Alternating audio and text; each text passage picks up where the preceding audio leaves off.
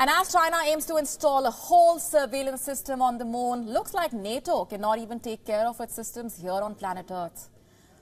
It is failing to keep its secrets and passwords safe. Russia was able to intercept a secret German military call, and the entire incident has thrown the country into crisis mode. Its allies are wondering, how was Berlin able to mess up so royally? The call was 38 minutes long. German military officers were discussing sending Taurus missiles to Ukraine. Can you imagine that?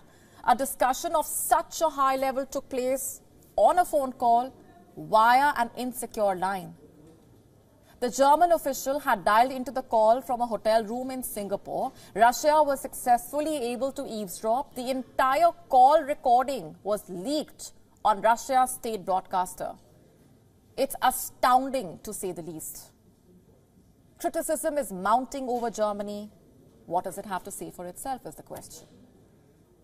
The defense minister, Boris Pistorius, says that the leak was a hybrid disinformation attack. This was his statement on the National Defense Ministry website. To access the statement, journalists needed to use a password. And what was this password, you ask? Even a 4-year-old would have guessed it. It was 1234. Laughable? Yes. Forgivable? Absolutely not. WION now available in your country. Download the app now. Get all the updates on the move.